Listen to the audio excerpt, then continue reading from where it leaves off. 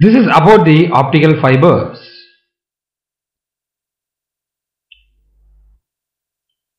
So optical fibers is nothing but a cable which is taking care of sending the data through internal reflection. It's through total internal reflection. It's able to connect everything and create a communication. So nowadays optical fibers are extensively used for transmitting audio and video signals through very large distance.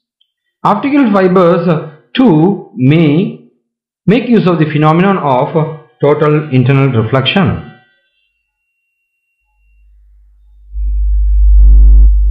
You might have seen a commonly available decorative lamp with a fine plastic fibers with their free ends forming a fountain-like structure.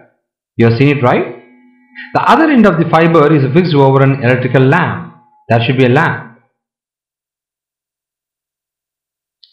When the lamp is switched on, the light travels from the bottom of each fiber and appears at the tip of its free end as a dot of light. The fibers in such decorative lamps are called as optical fibers. The main requirement of fabricating optical fibers is that there should be very little absorption of light as it travels from long distance inside them. This has been achieved by purification and special preparation of materials such as quartz.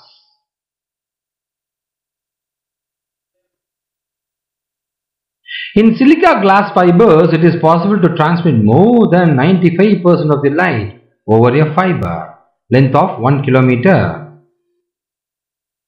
So compare with what you expect for a block of ordinary window glass 1 kilometer thick.